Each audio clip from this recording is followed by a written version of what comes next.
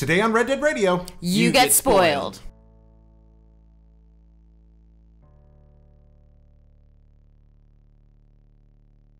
Hi friends, welcome to Red Dead Radio, the Red Dead Redemption podcast. I'm your host, Jared Petty, and as always, we're going straight to the wild, wild guests. We're going straight to the wild, wild guests. We're going straight to the wild, wild guests. Yeah! Ah, that's us. Indeed, it's been a while since we've had two guests simultaneously. Ooh. Yeah. Wow, to my left, you're right, the fabulous, for the first time, appearing on this program, Mr. Barrett Courtney. That's right, Mr. Barrett Courtney. It's like you forgot your name for a second. Well, I was prepared in my head to say Beyond. Yeah. As I was and then you messed the joke up. That's about par for the course for what you can expect on today's Red Dead Redemption Spoilercast here on Red Dead Radio, the Red Dead Redemption podcast. Barrett Courtney here from Ye Old Imagine Games Network, producer of Beyond, friend of the Kinda Funny Games Network, at all, etc. Yeah. And to his left, the Hello. far right, It's Tina Amini. Tina Amini returns. It's been a while. Yeah, it has. It has. You were here about, I think, 15 episodes ago or so. Yeah. Is that about a month? Yeah. In people time? We do a lot of these, exactly. But welcome back, Tina. Thank you. I always forget the name of your job now. My title is Editorial Manager of Games. I run Games Editorial. There we go. Yeah, and that's like the casual and the official way of saying it. Welcome back. Thank you. Really cool having it's you. great to be back. And we're here to spoil Red Dead Redemption for you if you didn't get that already. But before we do, a couple of pieces of housekeeping to go through. First, we want to thank our Patreon producers, Tom Bach, Stuart Ferguson, and Jonathan, whose generous support makes this show possible. If you want to support Red Dead Radio or the other things I do, like Pockets Full of Soup, Hot Blip and a Jump, at all, etc., you can do that at reddeadradio.com, and I hope that you will. If you can't support financially, guess what? Those subscriptions and, following on iTunes, Android, places like that, Stitcher, that's really helpful. It allows me to eat. So, and I mean, you can see that I'm not wasting away, but nevertheless. But you're looking great. Oh, that's kind of you to say. Well, thank you. That's why I am on the show. That's why we put you on the videos, Yeah. In the big bucks. Yeah. Hi. Making the big bucks. Anyway, there's that. Also, Red Dead Radio is produced in partnership with US Gamer. Check out all their excellent coverage of Red Dead Redemption 2 and more at usgamer.net. That's usgamer.net. There's all kinds of things to find over there. Some wonderful coverage of this fantastic game. Great articles, great commentary. I'm very proud to work with them. You can follow them on all social media channels at usgamer.net. And today's episode is sponsored by Neebs Gaming, Neebs Gaming. But we'll get to that later on because right now it's time to spoil. So in case you didn't get it from this intro, we're going to spoil the game. If you don't want to hear spoilers, come back to the show later and listen. I hope you listen now on account of the fact that, your listens add up to me being able to continue to do podcasts. But if you finish Red Dead Redemption, we're going to be talking about the end. We're going to be talking about the secrets. We're going to talk about just about everything, so... And also, to be fair, we should also mention Red Dead 1, because we had Casey DeFritas on our Spoilercast, and she had not beaten Red Dead 1. So... It was a fascinating juxtaposition. I know it feels like a weird thing we have to say, but just to put it out there. Did she not watch Red Dead in 5 minutes, written by Jared Petty for IGN.com? Produced by... No? You should text her about it. Oh, yeah. Make sure. We'll bring in our nun bells tomorrow. Yeah, definitely. Yeah. Shame Casey a little bit. Yeah. Casey puts up with enough It's fine. crap, We already I think. spoiled it for her anyway. Way too hard. Yeah. We were like, so you know how Duchess of... Oh, shit. She's like, You know how John Marston died? Oh, shit. So she didn't know? She didn't know. Yeah. It was really cool. And you should listen We planned it really well. Yeah, to hear her perspective. Incredible. Yeah, really so cool. that was an interesting part to it because she didn't know that Dutch was going to be the villain. So to see that lead up and like her and how and when she detected it was really interesting. What was it like for her? Like, I guess I should ask her this at some point. I want to have her on the show, obviously, but yeah. Well, to channel Casey a little bit, Pokemon, but also let me just pull out Pokemon. No. So she actually couldn't really tell that Dutch was a villain until close to the end, she said. And I think that's interesting because there are little moments where they seed the idea that Dutch is a villain, and you can see it start to develop. You can see the kind of downward spiral happening. But for Casey, she was just like, oh, that's a, a mistake, or like he's a little angry today. He hasn't had his like stew. Pearson didn't cook that much because I didn't give the camp too many funds today. So I think she kind of like explained away some of those things, which Yeah. really ties into Dutch as a villain and why we talked a lot about this, but like it ties into the fact that he's like not your most stereotypical on the nose kind of a villain. Well, yeah, go in with that, Barrett. What do you say? I mean, I think Dutch is a very interesting villain throughout. I don't know if they plant the seeds as well. And again, this is because we've played Red Dead 1 before, and so you know where he's going to end up. And so I'm going to have a lot of frustrations on this show. I can't wait. Preface this. Frustration. Yes, Well, frustrations. because I think he disagrees with a lot of like the things we were saying. So Yeah, and this has been pent up. Well, He's this been is your waiting. moment. Yeah. and also to preface, I don't hate the game. I really love the game. It'll probably be personal top 5 favorite games this year, and I do really love the story. I love a lot of moments in the story, but there's also a lot that doesn't work for me. And one of the things was that I don't think they really built Dutch up that well, and like I think Casey's perspective is kind of an interesting point where she didn't really see that, and you know she did kind of explain in her head like a different reason of why he would do some of these things, but it felt like, you know, we just killed 50 lawmen or whatever, or just like regular people to go rob a bank, and then Dutch goes and drowns, I forget his name, but Angelo Bronte. Yeah, Bronte. And then that was the moment where it was like, whoa, Dutch is crazy. He's like, no, we also just killed like thousands of innocent people before this moment, Well, so that to doesn't be really fair, he sell didn't it to just me. drown Angelo Bronte. He drowned Angelo Bronte and fed him to an alligator. Yeah. That is fair. That was like a moment where the alligator Don't you came up dare and was call like, me dirty. I'll feed you to an alligator. yeah, it's but like- I'll kill you first. So I'm kind of nice. First, so Tina, do you agree with that assessment, or do you feel like they did a better job with? So actually, that's kind of JR's opinion, which was like that he wasn't fully fleshed out enough. That by the time that he turns into a villain, it's not believable. But I disagree because I think he's so nuanced a villain. Like he's somebody you would know. Like I have an ex-boyfriend I could relate to Dutch, honestly. Wow. Where it's That's terrifying. Yeah, well, it's in the sense of, because you're dragging in metaphors, in the sense of like this person is somebody who's like obviously really capable, somebody who has managed to get all these people to rally behind him. Right. He's been a really dedicated to the group, to the gang kind of a character, and he's mostly had these more moments where his morality seemed to skew in a direction that everyone else could follow along. But there are these other tiny little moments where he lets his ego get in the way and he gets angry about a specific thing and then gets like drawn in and to that angle. And so everybody else is like, whoa, why are you making this decision? It seems like it's really putting us at risk. And he can't hear it because he just needs to be who other people look up to. And so he's not even really a villain. He's just a flawed human being.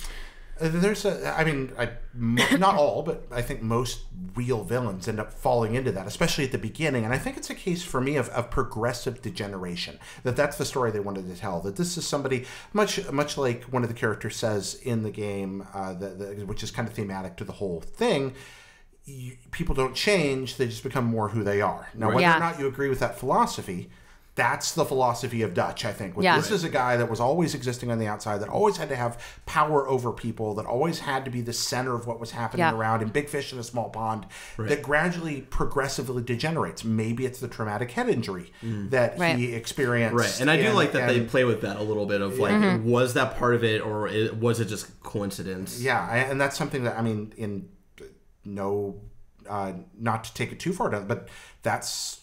Personalities can change after traumatic head injury. Sure. Angie and I have gone through some of that, and that part of the game really hit me because things do change some after moments like that for some people, and the fact that something you never quite know what happened at Blackwater. But it was obviously I love bad. that. Yeah, like something happened, and like people are kind of too like, oh, it was like secretly it was messed up, but like, oh, it was nothing. Like, don't worry about it. I think they were kind of like, oh, well, tensions were high. Like this was a very specific scenario. They were making excuses for it. Yeah, 100%. And like it's something that I do really like, even though I have slight problems with like how they try to transform Dutch, because I don't see like.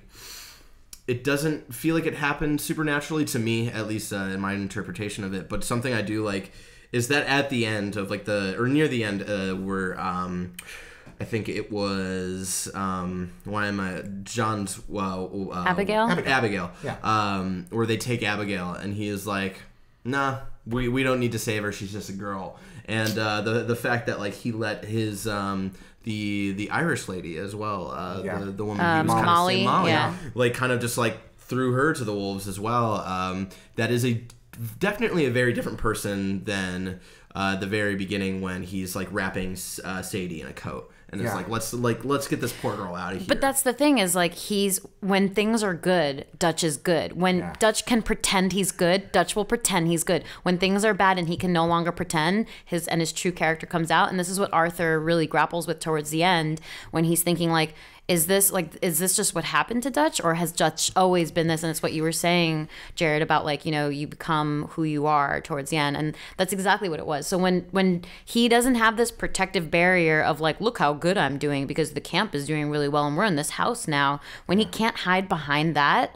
and hide behind the loyalty of his gang, like all of this stuff starts to come out. And you see that reflected. Oh, I didn't interrupt you. No, please continue. You see that reflected in Red Dead 1 when he's effectively living out the same scenario again years later when he should know better. He has learned nothing. He has learned nothing. And he just doubts everyone else and blames everything on everyone else because he's just trying to protect his own ego. He doesn't want to face the reality that, okay, maybe, I made a couple of wrong decisions. Maybe I should have listened to my cohorts instead of just pretending like I'm leading them. He's the embodiment of a story I heard of all things a preacher tell once. I love this story. Forget the theological principle if you want here, but I do think it reflects some real truth.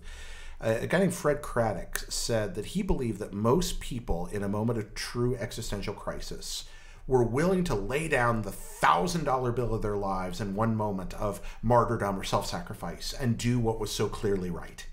He said the problem with faith as he understood it, with life as he understood it, was that you are willing to do that and God takes that $1,000 bill and says, no, and he hands you a giant sack of quarters, drops this heavy thing in your lap and says, give one of these away every day for the rest of your life. That's how you really have to do it. Yeah. Dutch can lay down the $1,000 bill, but he can't hand out quarters every day, rain or shine. I think that's a lot of who the character is. Hopping for a second to the end. When I say the end, I mean the epilogue end here. When you've got the Mexican standoff, Micah, John, Dutch, Sadie. Yeah, Sadie. Yeah, that's right. And then Sadie's there, like gushing out everywhere. Got them there together, and you have Dutch make that choice. Now, forget what you want to say about the argument around why Dutch makes the choice or what Mike is saying. Or what I want to delve into here is this. How does the choice Dutch made recontextualize what you see in Red Dead 1? Because that was one of the biggest points of the game for me, is that I'm suddenly looking at all of Red Dead Redemption 1 through an entirely different lens. John's hunting Dutch in Red Dead 1, his reluctance to do so, because you don't even hear Dutch's name in Red Dead 1 until fairly late in the game. And the way those last scenes play out, the violence of their first encounter, Dutch coming to the hotel, the killing, all of it is recontextualized for me completely by that moment. What are your thoughts on that? So I think it kind of just backs up everything that I learned about Dutch and felt about Dutch. And I think it's because he does this thing where he'll give you a little bit, like he'll go and rescue Jack and all of a sudden he's the good guy again, but then he abandons Abigail and like the other women in the gang. And he's just inconsistent.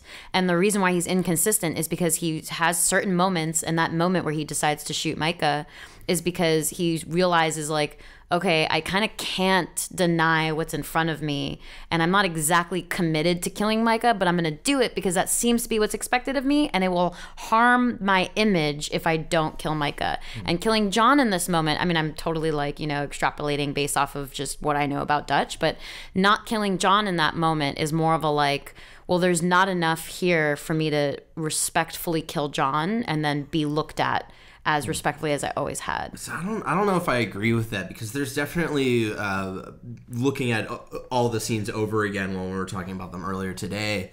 When Dutch walks away and looks at John, he's got this like kind of look of disgust, like you made me do this, and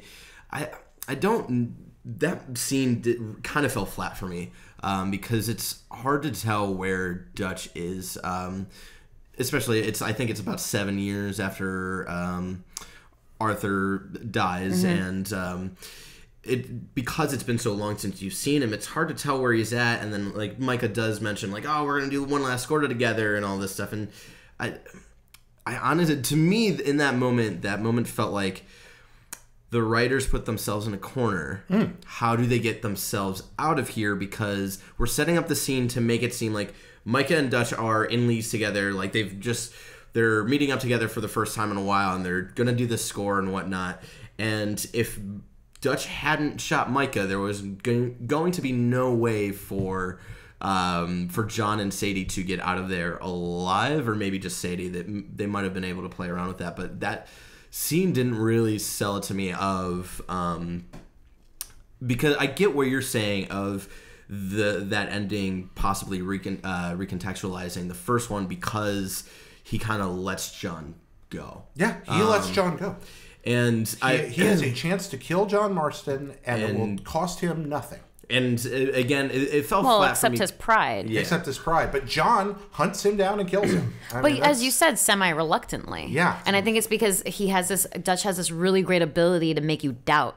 Yeah. And make you doubt whether or not, like, oh, well, he had these really great father figure moments. So is he really that bad of a guy? Maybe he's just a flawed human being. Maybe that's fine. Yeah. For me, that scene was really hard to grasp what they were trying to go for, because I didn't understand Dutch's motivations anymore. And I think they succeeded. I think they were purposely going for that of like, what is this dude about? It's hard to tell. He is very inconsistent. But I think they nailed that too well to a point. In that last scene, I was like, I don't know what you're trying to do anymore. Like you felt like they were just kind of throwing it for a loop for no reason. Yeah, that's how I felt. For me, I felt much more in line with the Mad King. I think I'm closer to Tina on this, that here we have, because there was, Huzzah.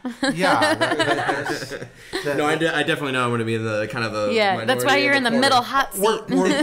By the way, maybe I'm naive. Like, I think I'm pretty good at guessing story endings. I didn't think we'd see Dutch again.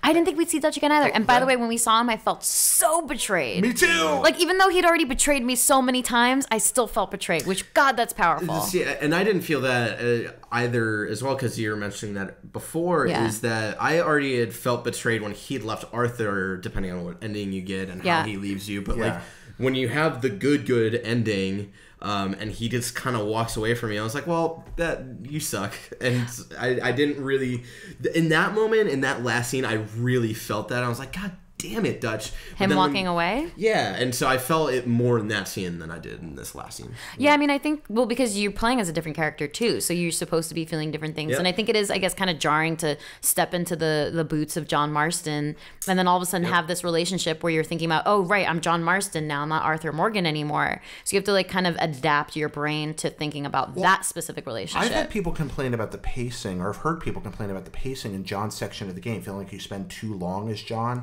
Yep. One of the reasons I disagree with that assessment is precisely what you're pointing out. I think you need time to get used to being John so you can have that moment. Yeah, I think so too. I also think that half the game map, effectively Castlevania castles up in front of you at that moment, and they assume you're going to be spending a lot of time exploring before you finish the game. And I think a lot of us covering the game kind of raced through the John sections, and that feeling may have more to do with the way we played it than the way it's meant to be played. Right.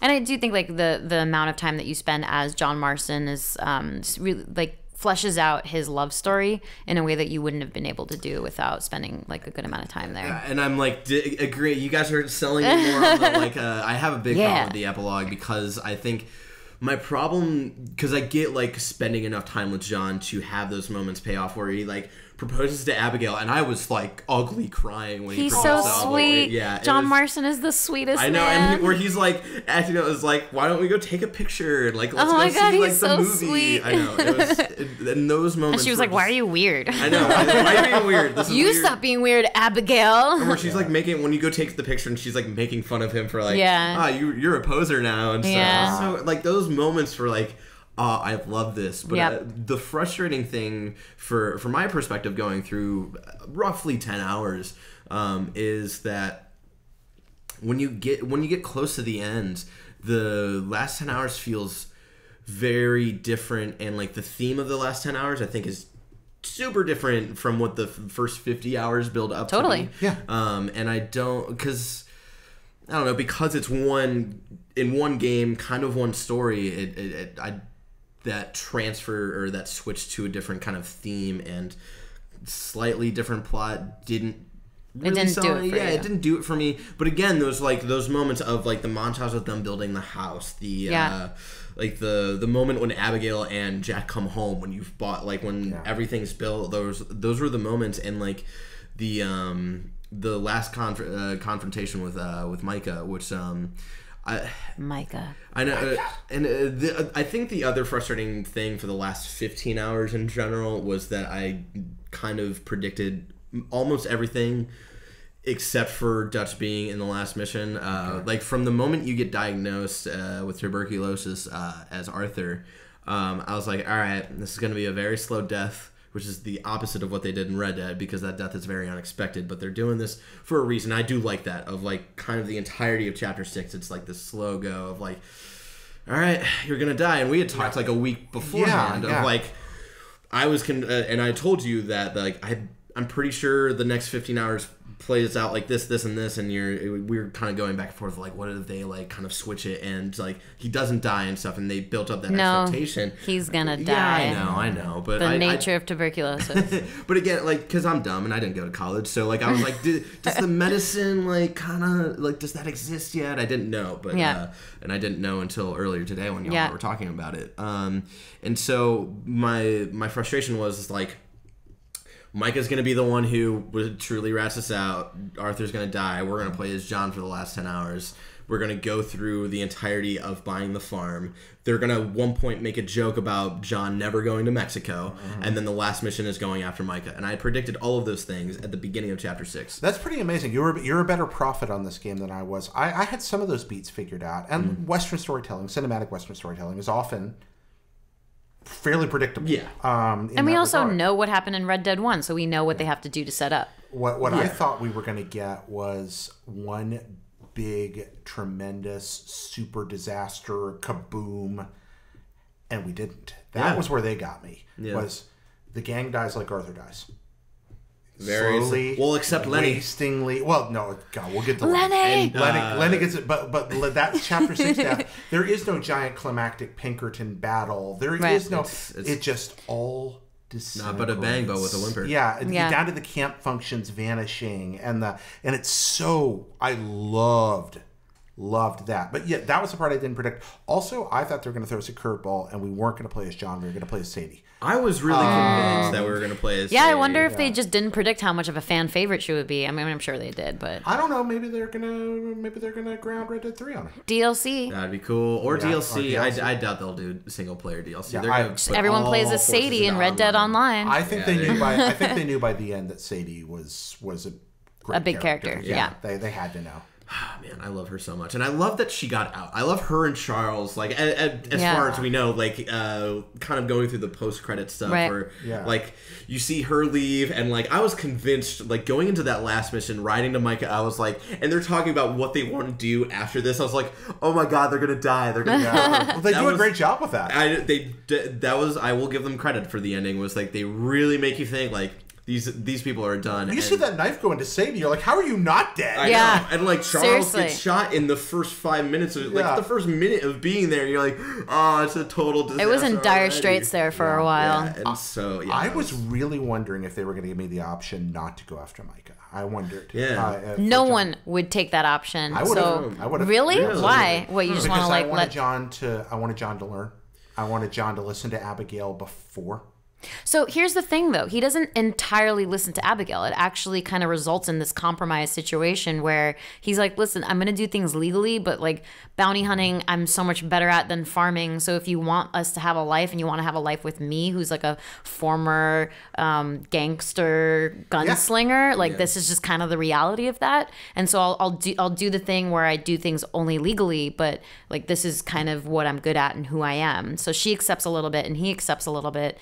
That compromise, That's an excellent point. I like that a lot. No, I agree with that. We're going to take a quick break here for our sponsor, if you don't mind. Are you all familiar with Neebs Gaming? No. Do you know Neebs? You guys know Neebs? Neebs is great. I ran into Neebs a long time ago, actually, and they're our sponsors this week. Neebs do some really cool things. They're a YouTube channel, and what they do is take really well-edited, well-crafted, scripted machinima. They take GTA 5, and they make these funny videos in cinematic mode, edit them in post-production, do multiple voices for all the characters, put them together into little mini movies, and drop them on their YouTube channel, youtube.com/neebsgaming, and they're hilarious.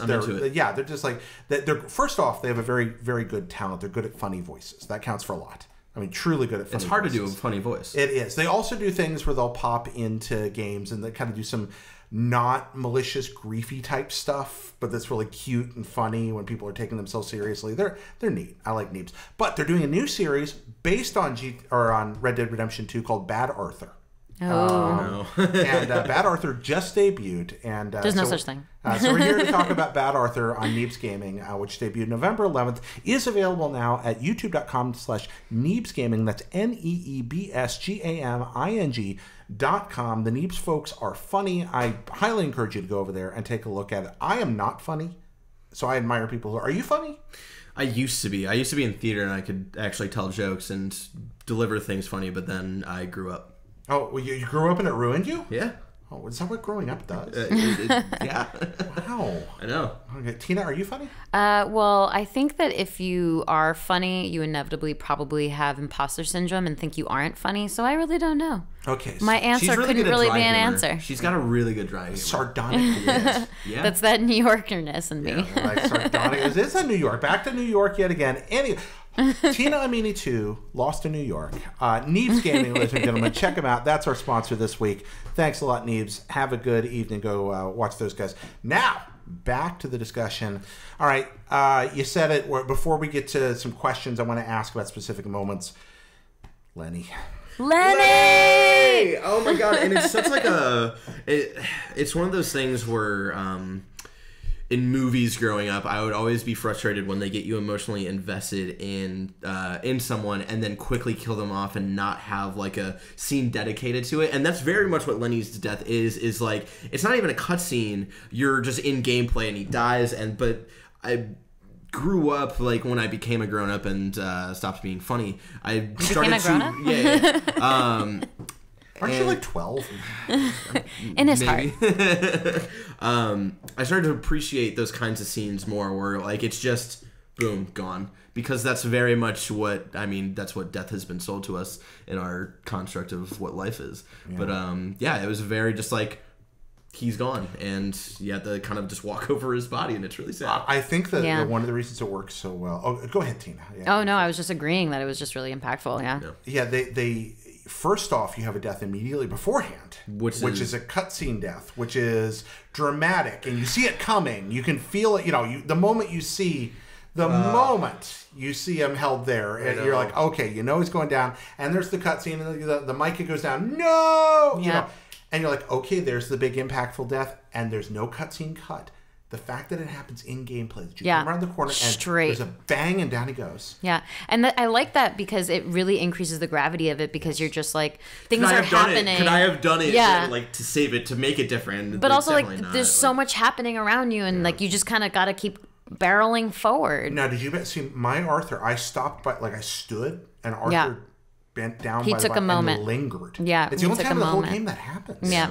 Because it's Lenny, it's your drinking buddy. It's Lenny. It's Lenny. I love Lenny. Why did you love him, Tina? Well, because first off, he's incredibly smart and intellectual, and the way that he speaks, I find I really appreciate his penchant for that kind of conversation. There's a moment in the camp where he's talking to Dutch about a book that Dutch is reading, and it's just really fascinating. It has nothing to do with anything else going on in the game except maybe some setting, tone setting, environment setting, kind of contextualization. Mm-hmm. But he's just an intellectual, and he's really thoughtful, and the way that he carries himself is just really kind of calm and kind of mediating these conversations in a really smart and kind of really put together way. So I like that. Mm-hmm. But at the same time, you had this big drinking scene with him where things go off the rails and you guys get silly together and you get into fights together, and also that drunk scene was just perfect. It was just perfectly made. I could not stop laughing when I played through it. so good it's my because favorite like they scene. nailed what it's like to be just so drunk. They nailed it. Yeah, they 100% nailed it. And there's just like all these like funny moments in between, and then these like Where you're about to random get into a weird fist fight, moments. and Yeah. then you're like down like the line. Yeah, exactly. It's just Yeah. the flashes of it. Yeah. And then at the end when they're both like running off in their own directions, trying not to get caught. And so you had that experience with him. You had that bond with him. Yeah. And that's certainly a thing, you know, when you share a drink with someone, when you go out and have a drink with someone, that is part of the experience that you have because you're just both like in this same mindset together. And then that next scripted event you have with him, I think, is when you're in Lemoyne riding together, and suddenly you're talking about the world that they've grown up in the same physical universe, but Lenny has grown up in a very different They have world such different experiences. than Arthur. And, I think there's even a moment where Lenny's like, "You just wouldn't understand," and Arthur's like, "Yeah, I probably wouldn't." Like it was just very real and kind of honored their differences in a way, but and in the a way that friendship. in a way that they were still like kind of brothers coming together, and you could tell there was a trust there, familiarity, comfort. It was just really well done. You got an idea that Arthur had in a lot of ways, because Arthur is kind of a quiet intellectual. He's much more, he runs much deeper than he lets on. Yes. That's very clear. That maybe he had more in common with Lenny than anybody else in the Yeah. gang. Yeah, he just like wasn't, because he knew even before he got sick that it was probably close to being over. He didn't like, there just wasn't a vulnerability to him yet, until the point where he's talking to Rainfalls about all of the kind of personal stuff. But that also, like, in a weird way, that moment with Rainfalls, or Rainsfall, I forget. But in that moment, you could tell that he's kind of letting his barriers down because he is a very quiet person. He's more of like an inner intellectual than like someone who's a little bit more outspoken and likes to have those conversations. But I like in that moment, it really is because he's just like at the end of his rope, and he's like, might as well have this conversation with this person who's so far removed from the normalcy of my life. Like, why don't I just pour out all my burdens on him like you would like a bartender or something? Have you ever had a conversation with somebody that you don't know all that well, that you discover you implicitly trust the person within a relatively short period of time and end up sharing more intimately than you expected with them? Has that happened to you before? Like every day. Yeah. No, I'm a very probably. I'm a very trusting, open book kind of a person. So I have these kind of conversations all the time. But I like for him in Rain's Fall, I think it was more about he's never really going to see this person too much. It's not part of his life. There's no repercussions to kind of oversharing. And I think that's like where that comfort comes. It's more for him to work out his thoughts out loud with somebody, like kind of bounce it off of somebody. Finally, like process it and put it in order. Yeah, and, exactly. you know. Because it's not something that he's used to doing, at least out loud. Yeah. Okay. What about you, Barrett? I am very, very close to the chest and don't talk to people. I do really appreciate games that have come out this year, like God of War, Celeste, and even Red Dead, that kind of tackle people being bad at communicating with others. But I'm absolutely sure there's been a time when I talked to someone I've probably known for maybe a day and totally confided in them in something that I probably shouldn't have. And yeah. Well, sometimes Well, it's it's weirdly not like shouldn't. safer. Yeah. And there are times when you'll meet somebody this is fresh in my mind because this literally happened to me this week, where you talk to somebody you don't know all that well and discover that something intrinsically makes you believe this person is trustworthy and we have an empathetic relationship, something in common. Who knew? Well, And also, you I find think this like good. just to even, I mean, I don't think this is what Arthur was doing, but like just to connect to other human beings, like you share a little bit and they share a little bit. And then you have this like mutual respect for the fact that we've mutually shared this thing. And so there's like a certain level of trust. So basically, Barry and I don't trust each other at all. That's true. That's why we came onto this podcast. Yeah. Trying to find other ways to connect. How'd y'all play the scene? Because he does let you just go up there and barely talk if you want, or you can. Oh, I always talk. Yeah, you're chatty.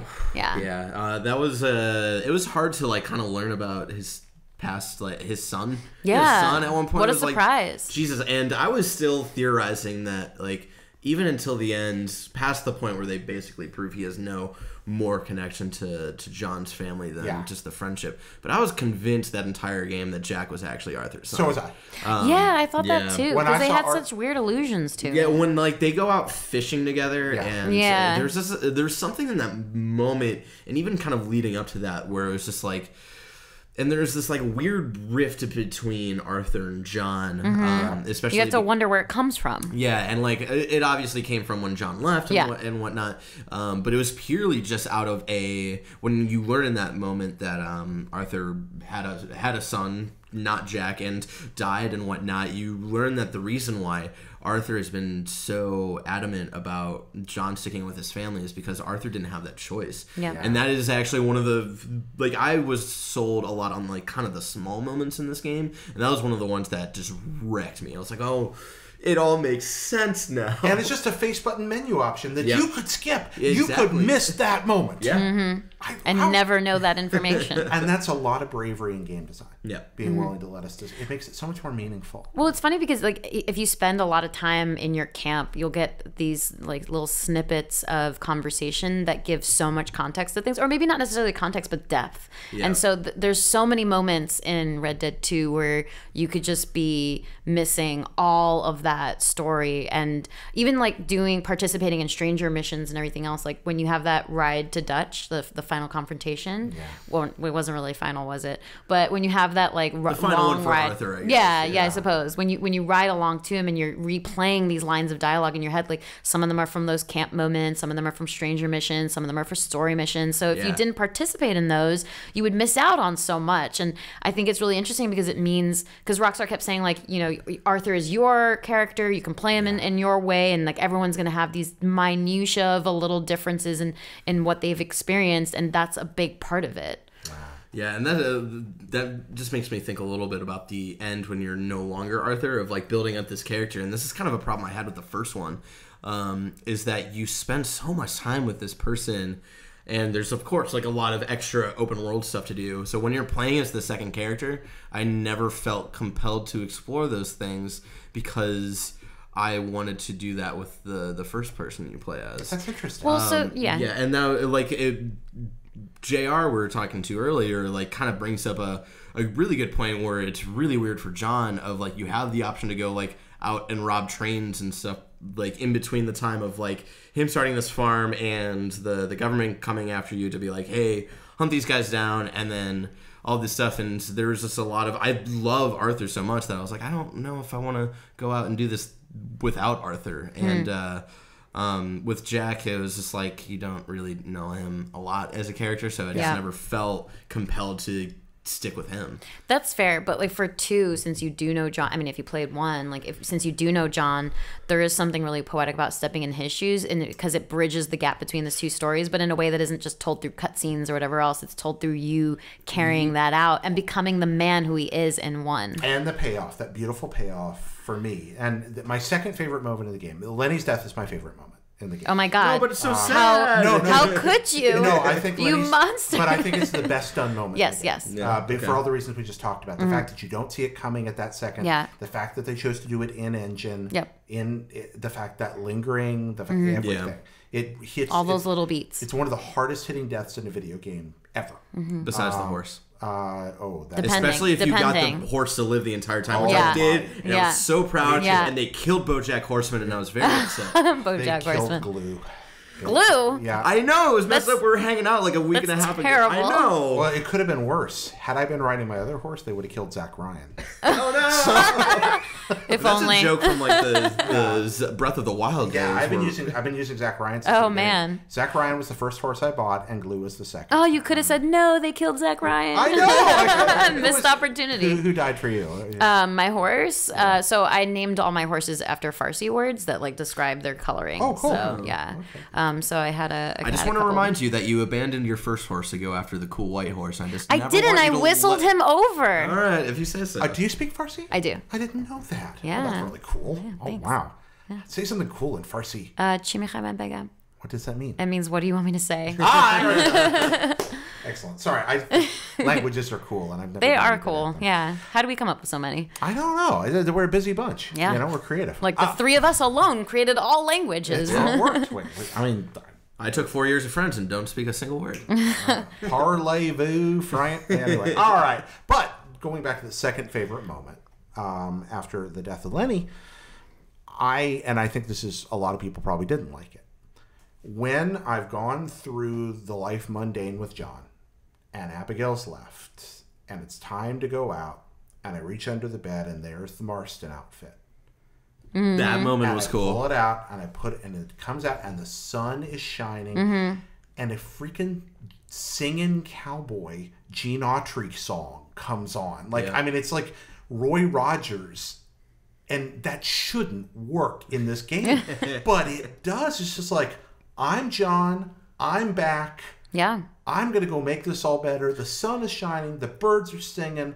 My old friend has returned. Well, it's like you have a superhero costume. That was a cool hype move. Yeah. Moment. Yeah, that was like the suit up. Like, yeah, exactly. but It's like just- you abandon your suit for a while, and then you open up the drawer, and there it is. But instead of it being like boom, boom, boom, boom, boom, Yeah. it's like, and the melody of Yeah. the plane. I'm like, I love this so much. The one thing I will say about his outfit that's weird in this engine, compared to the when you see it in Red Dead 1, is his gloves are comically huge. Well, that's why I never wore gloves with Arthur, because they look so awkward. But like when you go look back at Red Dead 1, I Yeah. had to look at a picture. I was like, "There's no way they're comically huge," and they're not. They look like regular gloves, but in this one, they're just like they make his hands look twice the size. I had that they not are. noticed that. I'll have to look at that. It drove me insane for this like last 5 hours. Maybe it's Also- because they had to make the gloves interchangeable in this one. Yeah, that's true. Also, Arthur is very skinny. Like, he has the can tiniest make him waist. very- I mean, sorry, not Oh, Arthur. John, John. yeah. John has the tiniest waist. When he's Yeah, he's like a when little you dude. first like Yeah. have him like just in like the shirt and the, Yeah. and the pants, Yeah. freaks me out a Long, lot. Yeah, John, yeah. Long John's John is great. Like, Yeah. him running around in his red long Yeah, John, yeah. all like scrawny is pretty Yep, fantastic. exactly. I'm with you there.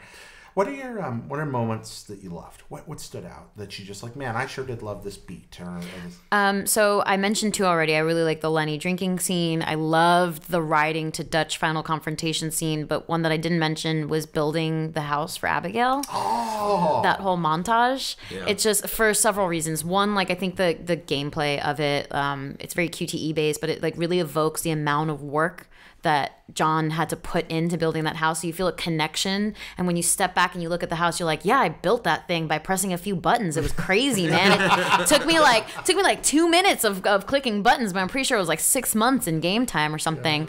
And you know, by the end of it, you have got this like full bushy Really big beard. Yeah. I hate John Marston with a beard. It's so weird. It is weird. throws Yeah, me he off. has to be like 5 o'clock shadowed and long hair. That's the only way. But you know, you're working with Charles on it, and like you just see the dichotomy of who Charles is versus who Uncle is. Like Uncle sitting there drunk, barking orders at you, Yeah. and Charles just like being really genuine and down to earth and helping you I out. want to see their sitcom. I really want to see Yes. Seriously. Uncle and John. Yeah, living yeah. together. That's pretty much what it was. That sounds like an Can we make that? That sounds like amazing. We have 3 people right here. There we go. Red Dead 3, I'm just saying. That's what it I have some more of these Yeah. doors. We can build a set. Perfect. Yeah. All right. Well, yeah. I'll just press a few buttons, make a couple more of those for you guys. That It'll be sounds great. good. Yeah. I do want to watch that sitcom. Sidebar on Uncle. Is Uncle what's going to happen to John Ryan when he's like 80? Like, is that where he's headed? Where he's got lumbago. No. Where he gets tortured and like. No, I know. What my part are God. you That's- talking it's like about? this old man hanging around in his long johns, like barking. Nah, at people. John's too much of a hard worker. Okay, Yeah. he is pretty Yeah, industrious. that's true. That's true. But what if we all just like one day just the work runs out? He runs out of energy. Maybe that's what happened with Uncle. He was like, Yeah. you know what? No, I'm done. He was a guide Retirement. writer. Yeah. That's what happened. Yeah. He worked on strategy, guys. He Like, was I'm a burnt guide out. Oh man. Too real. You're Yeah. right about the house building, though. Also sitting there going, one, the music's great. Yeah. 2, you're putting the effort in. Yeah, and you're so- bonding with Charles and Uncle. And 3, sitting there going, oh, well, there will obviously be home and ranch construction in Yeah. Red Dead Online. Yeah.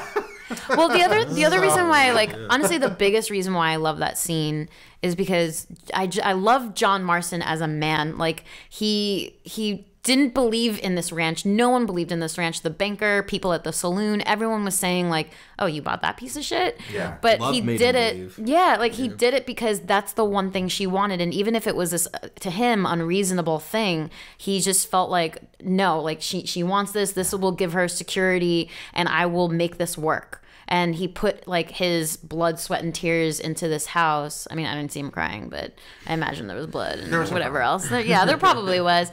And he does it for months, and like nothing deters him from it. He is so forward focused, so dedicated, and like that's the loyalty that Dutch was constantly like craving, but didn't really even understand. Yeah. It's loyalty to the extent that he didn't need affirmations to continue working on the house. He did it because it was the right thing. He decided it was the right thing to do, and nothing was going to interrupt interrupt him from that, and he's just focused on it. And you like going through that montage, like nothing else is happening, and like he's just dedicated to Abigail, and that's all she needs to see. And even though she's really not pleased with the fact that he's going around doing this bounty hunting stuff, she still feels like, okay, well, like look what he's done already. Like he clearly has that dedication. There's not a doubt in her mind after that fact that he's willing to do things for her even when he doesn't believe it. And it's the most romantic thing. I love John Marston. Which means he has so much to lose. God, I mean, again, the first game, and even harder. That's the other thing. Like, he doesn't even know if she's going to return. He's doing it anyway. I love John Marston. Did you just want to race through the television during the credits and kill the 2 agents who are looking down the hill on the farm? Which was also weird to me because they find their farm, and, like, I was talking to JR about this. It's like, oh, it could have been a thing where, like,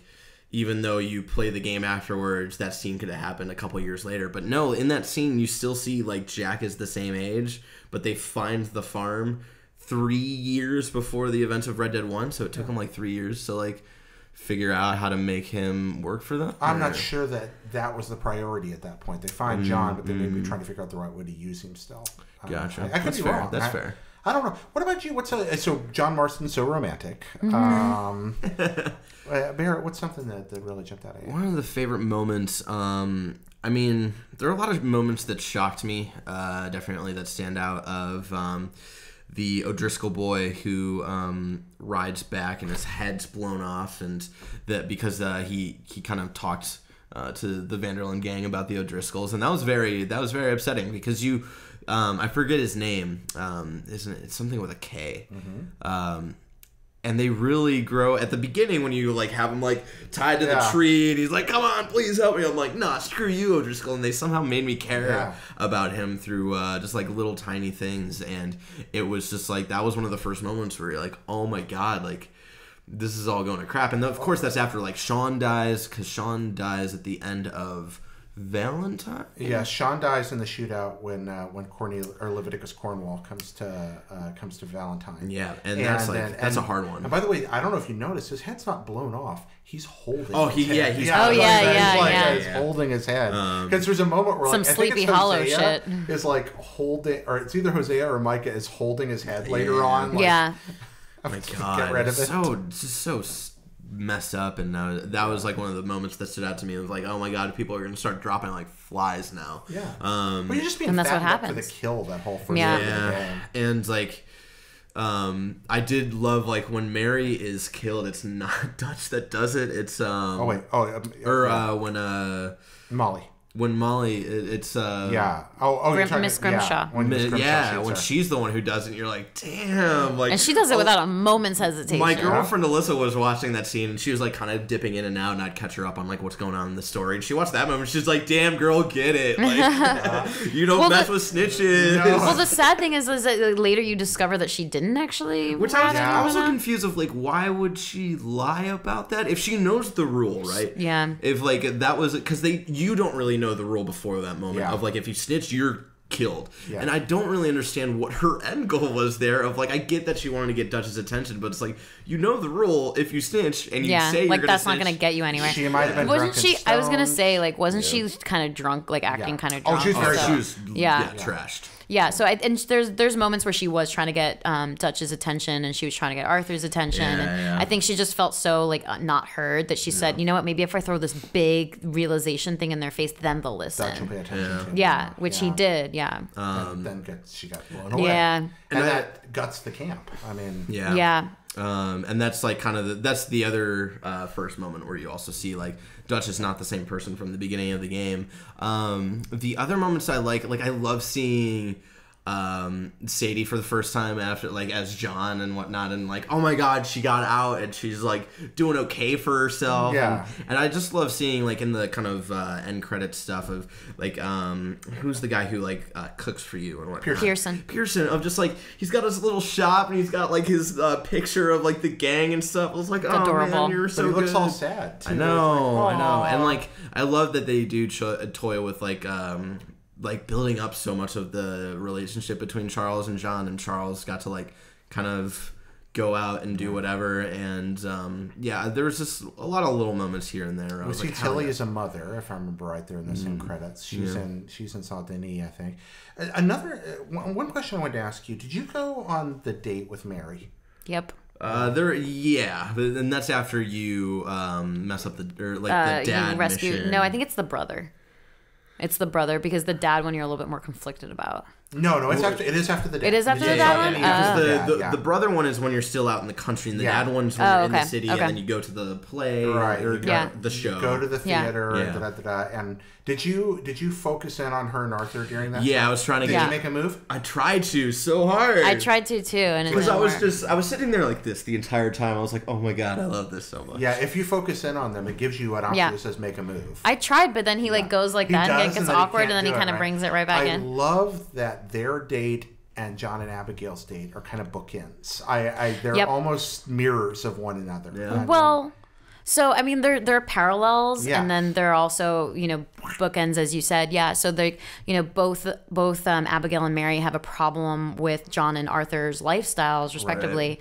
Right. But I think there's different contexts. So on the one hand, Abigail has a son.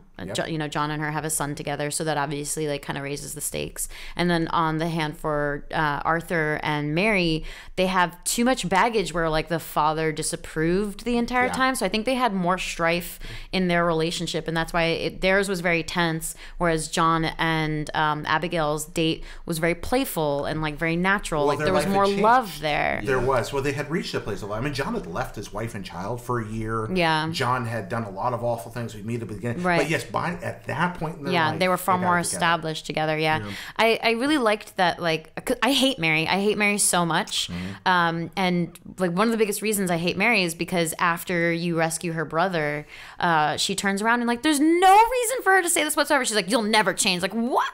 What did I even do to you? All I did was go out of my way when my family is in dire straits themselves, and there's so much that I could be doing, should be doing for them, and I took time out for you, and then you're just going to chastise me over what? Over some grudge 5 years ago, which, to be fair, might be incredibly justified, but it just felt like in that moment, why did you do that? Why couldn't we just leave it on this tone? Those two are never going to work together. Yeah. And the other question is when Arthur talks about his son, do they ever say who the mother was? A waitress that died. Gotcha. Right. I'm remembering that story now. I think her name was Isabel, but I'm not sure. Do we know around what time that happened? Does he say how far? Are you trying to suggest some kind of infidelity? Maybe there might have been. It's the Wild West. Whatever. I know. But I really like the exactly. I really like the side stuff with Mary, because I think at first it's not that is a mission that they point you towards, but then all of the stuff after that is stuff that you can do optionally. The first one's even optional. Oh, all of them are optional. Yeah, I and didn't know the first one was. And I only pursued them because I just wanted to see how that story played out. But honestly, especially the way after she talked to me, that specific way before, and here's the father, and you're not even giving me any kind of substantive thing. You only reach out when you want something. Yeah. It is as far as writing goes, it was really illustrative of how dysfunctional the relationship was. So I guess it was effective in that, and it's effective if I don't like Mary to this much of a degree, but still. I liked it just because I kind of just saw into the head of Arthur where he knew there was no way. But in the back of his mind, there was still this little glimmer of hope of there might be a chance that I can get out and we can have this life. And it's just so more tragic because it's not going to happen. But that exists inside himself. I mean, that's one of the parts, something to think about here. That this is, I'm just going to project my own life on things for a second. I sometimes feel pressure about things. And I'll feel pressure about maybe what people think of me or what I have to get done or and more often than not, what feels like pressure coming from the outside, when I stop and think objectively about it, is happening inside me. It's not coming from outside. It's coming from what I think ought to be done at that moment or what my expectations are set as. Arthur Morgan could have walked out of that theater with Mary and gotten on the streetcar and never looked back. Yeah. What tied him to that gang outside of what was existing inside him? He had nothing in that camp worth going back to in terms of possessions, or he had no one dependent on him. I mean, yes, they were dependent, but they could live without Arthur.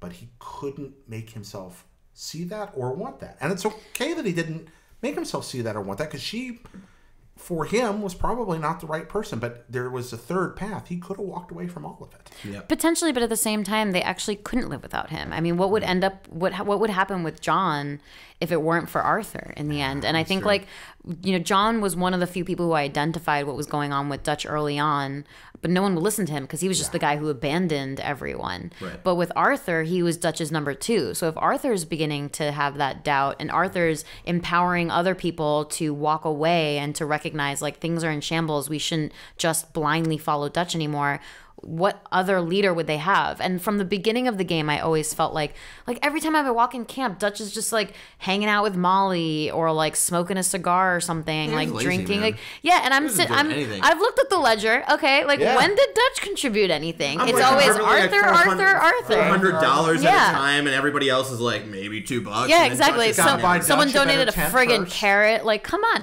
But so, but genuinely, like, you know, I actually did feel, and I'm a crazy person, so I take notes like as I play games. And one of the notes that I took for myself was, I feel like the camp relies on me. And that was early on in the game. And so that might have just been a gameplay thing, but in general, I felt like I had so much control over the way things would you know, pan out. And I felt like I had purpose, absolutely. Yeah. And I felt like I had Dutch's ear. So it was like I really had this obligation to keep Dutch on the straight and narrow. Oh, I think it's great storytelling on their part. I think that for me, one of the things that kept coming to my mind was, it won't make as good a game, but if we just ride off into the sunset with Mary and deal with relationship drama or something else. Yeah. But if Arthur had left, if the camp had disintegrated after Arthur left? Because if Arthur's left, why should we stay? Right. Yeah. Would that not have been better for almost everyone involved? If Arthur left? Yeah, and I think too. Things would have. Well, if everyone left, but that's not what was going to happen. Well, that's what I wonder. If Arthur left, would other people have left? Maybe but I think that they needed, like, I think that Arthur did empower them, as I said. Yeah. So, like, I do think that they needed another voice. And that's what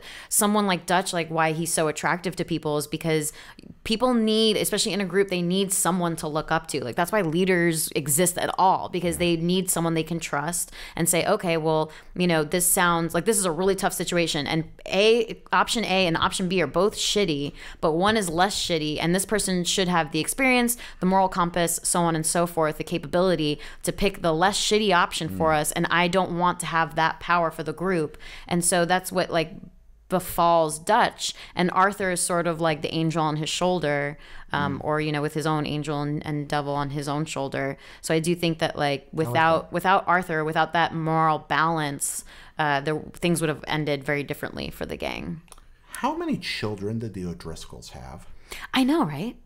Yeah. There were a lot of O'Driscolls. I feel like I killed like a whole city's worth of O'Driscolls. Yeah, there are a lot of O'Driscolls in this world. Was it in the, like, lore or canon or whatever that they were just a family? No, I think the idea is they're a family because he's O'Driscoll, and they're not all family. They're part of his gang. Right. They're part of but some of them are family. Mm-hmm. I think that was one of those cases. But I'm working on a piece for you right now for IGN about the historical accuracy of Red Dead. One of the notes I make in that article is that this game exists kind of between 3 tensions. One, it has to be able to render a world that is historically accurate, that is really grounded in this kind of beautiful reality, so that it can be so beautiful and gorgeous and dirty and grimy, and it has that fidelity really too. Also, because it's a Rockstar game, it has to be cinematic. It's got its roots in the Wild Bunch. It's got its roots in Butch Cassidy and the Sundance Kid. It's got, there's got to be this romanticized Western mythos mixed with that grounded reality, that these cinematic inspirations. But the third piece of tension there is it's got to be a game. And you need enough O'Driscolls to shoot. Yeah, but you got the Lemoynes, you got the Pinkertons. Right, but you've adapted, like, you've built a core combat mechanic that's effectively a shooting gallery style mechanic, and that they lay out. And that relies on enemies that take 1 or 2 bullets to take down. And if you want long, tense gunfights, you got to have a lot of bad guys. So that's why I think there's a lot of O'Driscolls. Gotcha. I could be wrong about that. But, for more on that, see IGN. But we're going to take a kind of a hard left turn here. I like those. And I'm going to have you pop in real quickly on a segment we call the Red Dead Redemption drinking game. Ooh. We've been doing this the last couple of weeks. We had John Ryan and Andrea Renee comment on this. But things that happen in Red Dead, you take a drink every time they take place. Right. What do you got? Someone talks about a horse. We haven't had that yet. That's new. So every time somebody talks about a horse. Yeah. Okay, but like there are a lot of... They talk about horses a lot. They do, you're right. And I actually really love it because they talk about horses. I mean, the whole thing and with the gameplay with horses is that you build a bond. Yeah. But they all talk about it and kind of reinforce that gameplay mechanism where it's, they all like really felt bonded with their horses and they still remember horses' names from years ago and like when they met and when they died. That's one of the reasons that I know some people were not crazy about the traversal. I felt closer to my horse because I spent so much darn time getting places. Yeah, and I have a lot of frustrations with, or more frustrations I feel like than both of you. But the one thing I never understood was the critique of going around all the places. You like that part? Yeah, I did like it. You kind of got the sense of this being a world, and I think they pulled that off better in this one than they did in the first one because I went back to the first one earlier this year and it just didn't connect. And plus, you have all these opportunities for side missions and like random encounters, stranger missions, legendary animals, whatever else. And all this would happen as you were traveling. And it felt right. And sometimes things, Javier would run up and be like, Bill's been captured by the gang. Like, oh, well, I've got to stop right now in the middle of this and go deal with that. And, or like somebody would blow up the path in front of you on your way because you piss off some other group or gang of people, and then you'd have to deal with that. Bounty hunters are after you, whatever else. John and I were talking about the 2 times you meet Snake Man, and we're saying, we're hoping there's a third time that he's just covered in snakes, like just hanging off his body. I don't think I've met Snake Man. You haven't met Snake Man? No. Snake Bite Man? Yeah, he's a good one. I've met people who have had snake bites and I've given them like antidotes. No, if you meet Snake Bite Man, you'll know. Oh, okay. Yeah, Snake I Bite did Man meet like a crazy dude in the water, and then he followed me for a really long time, and I got really scared, and I pointed my gun at him. Like the end of the game? Or yeah.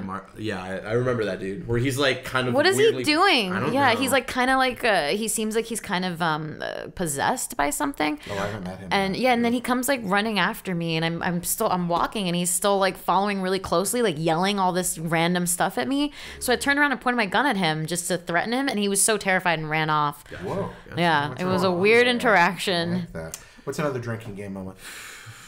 Okay, I've got 2 ideas here. This first one's probably one that's been done before. Every time you lose your hat. No, we haven't done that. Ooh, there you go. No, people will get far too drunk on that one. I mean, I have played a drinking game, a Harry Potter drinking game before, where one of them was take a sip every time they saved the full name Harry Potter. And my girlfriend Alyssa and I did that, and we watched the first Harry Potter movie. Because it's the first one, they say his name all the time. Yeah.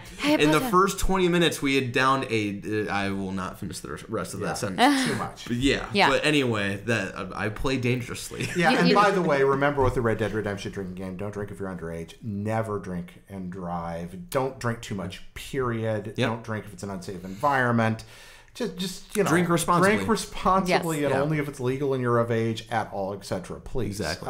Don't drink enough that you're going to get sick. Please don't take a drink every time somebody says Harry Potter. Potter. or loses their hat. The other I don't lose my hat all that much. It's usually Interesting. melee. It gets shot off. It gets shot off all the time, yeah. The other one I had, depending on the gender of your horse, is when every time my horse was a boy, so every time Arthur says boy, because he might say it more than Kratos. Yeah. I'm saying.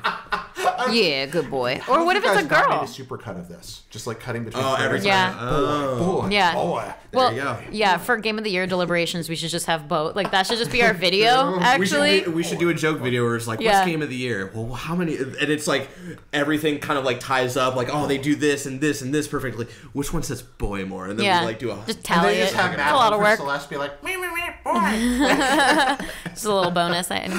So there's a drinking game that I've never played, but I think it's hilarious. And it's mostly for other media, so like TVs and movies. Gotcha. But you put a mustache somewhere on the TV, and every time it lines up, you take a drink. But like, how cool would it be? Because mustaches and facial hair, so you put a mustache, and every time it lines up on someone, you take a drink. That's a great. I'm gonna do that. Yeah. And that's a great. I've never heard of that game. That's spectacular. My Arthur grew a mustache from my very first trip to the barber. and never changed facial styles. I just kept drinking that hair tonic and growing that mustache. So it was level 10 mustache all the way into the game. It was fun. I saw this thing on Reddit where someone had a bandana, the bandana on, the very useless bandana. And they pull the bandana off. The title is like Freedom or something. They pull the bandana off, and this giant bushy beard just comes plopping out with all its physics. It's so cute. Did y'all know? Like, did it jump out at you the moment where you're first playing as John and you go to the barn to shoot the guy with the double barrel, and you're looking down at him, and he's just got like nothing left on his head. Just froze, and it's the box art for Red Dead 1. Wait, what? No, I don't. Did you catch that? No.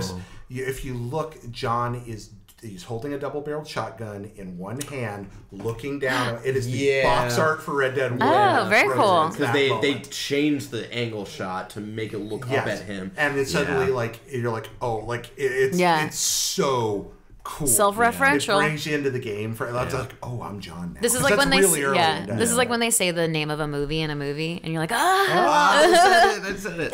So the Castlevania 2 or Castlevania Symphony of the Night thing, where it flips over to the, suddenly like, wow, the whole West is open, and it's a big empty country, very, very, very different than the rest of the country you've explored here so far.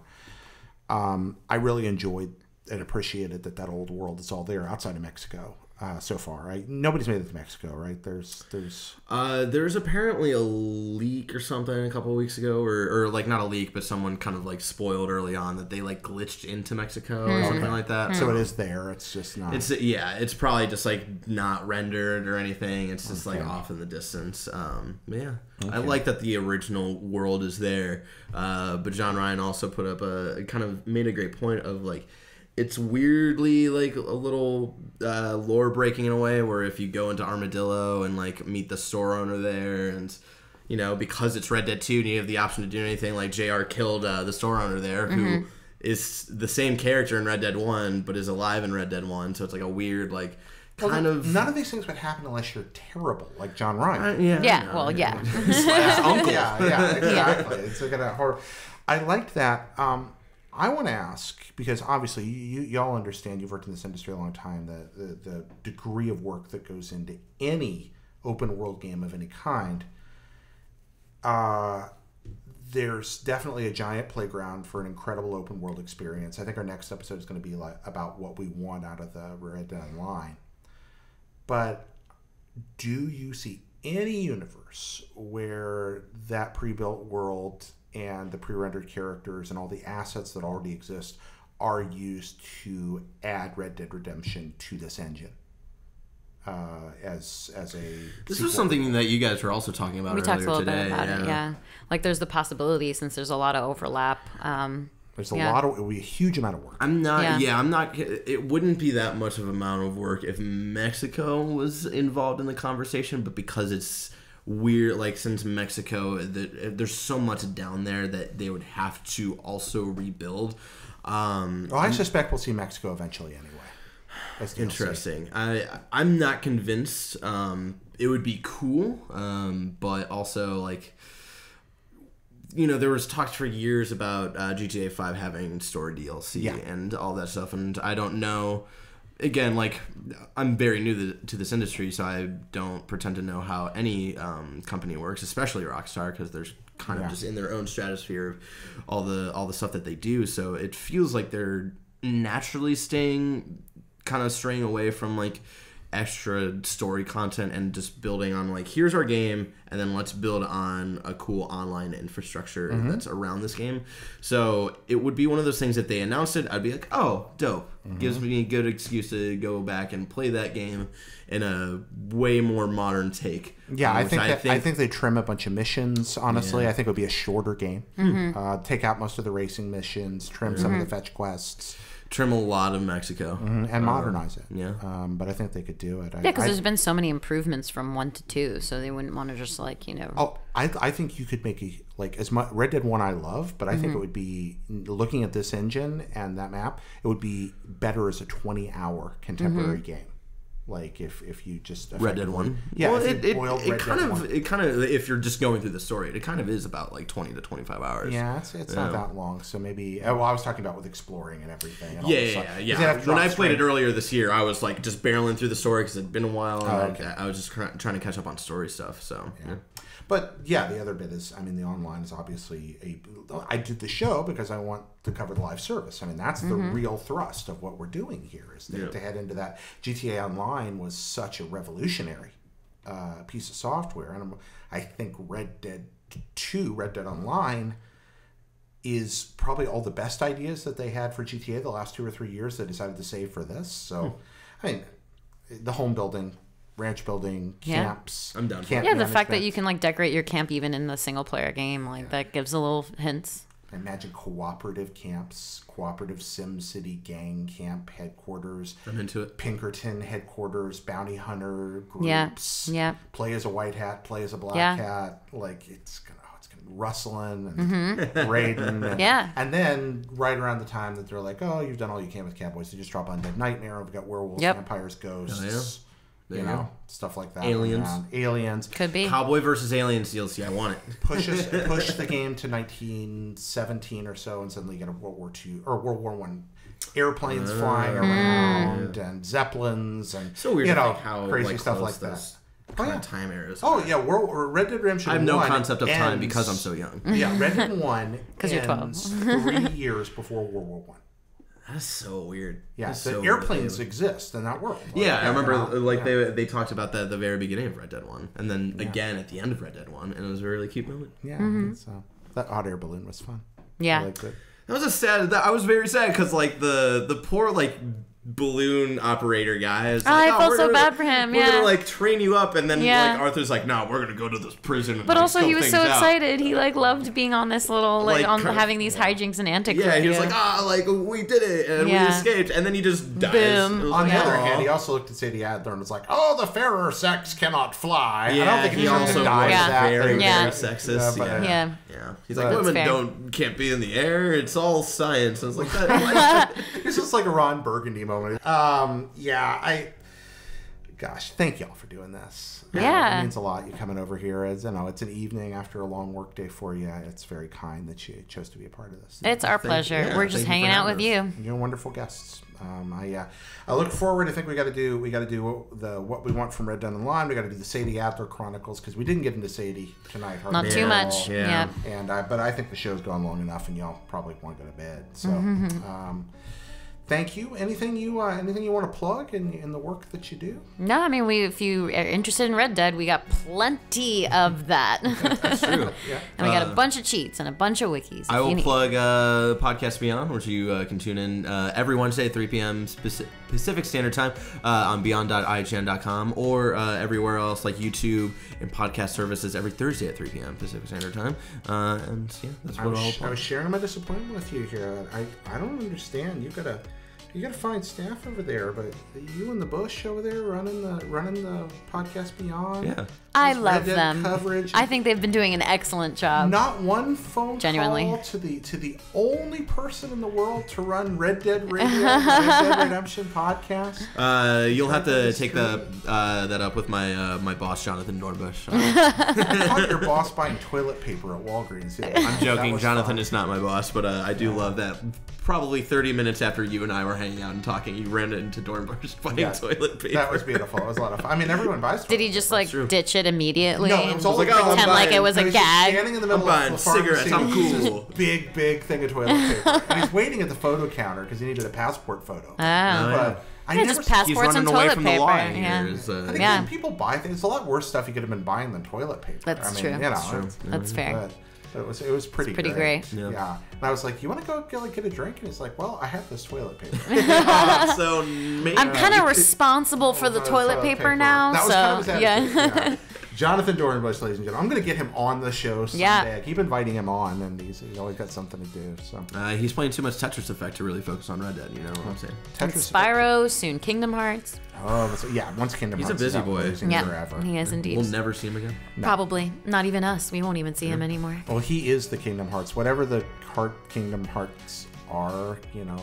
Well, I'm not going to get into that. All right. We'll just negative B plus minus the square root of B squared minus 4AC over 2A, or whatever the heck is going on in Kingdom Hearts.